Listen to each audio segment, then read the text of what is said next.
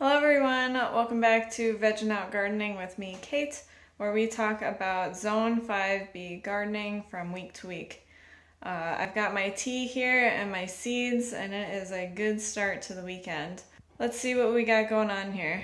So week one here is looking pretty good. I just thinned out the lettuce again, and the spinach.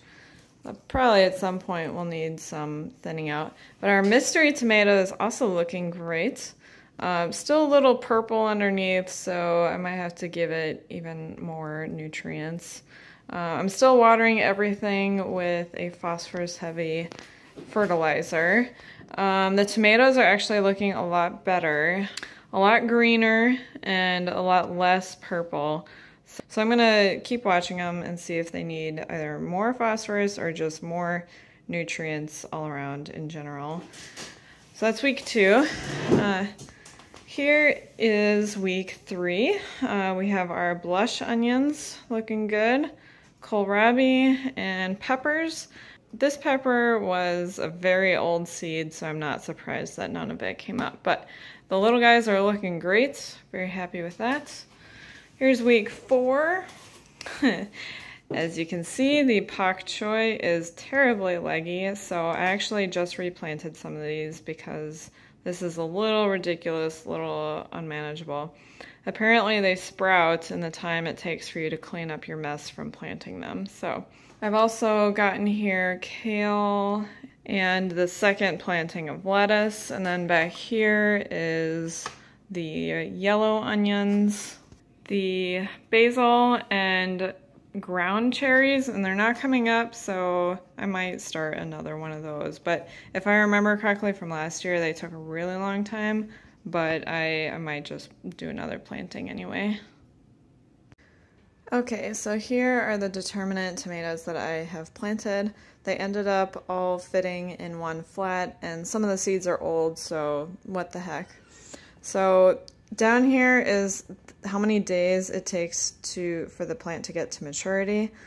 I've got early treat at 49 days, sunrise sauce at 57, easy sauce 65, paisano at 68, fresh salsa hybrid at 70, celebrity at 72, plum regal at 75, and Roma at 76.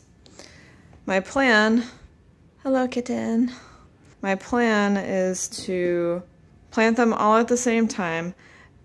These three I'll be eating first and processing first. I know. And the 68 to 75 day range I'll be eating in the mid and late summer. But what I'm also going to do is I'm going to replant these so that I can have this variety in the early summer and in the late summer. So that's the plan. We're going to get 2 crops of these tomatoes. So that'll be fun. Never done that before. This week I also planted in here bunching onions, which are essentially just really large chives. And in these cell packs I have fava beans or broad beans. I've never grown them before, and they're not quite conducive to this environment, so we'll see how it goes. I think they are most commonly grown in places like England, where the summers are pretty cool and rainy, so we'll see.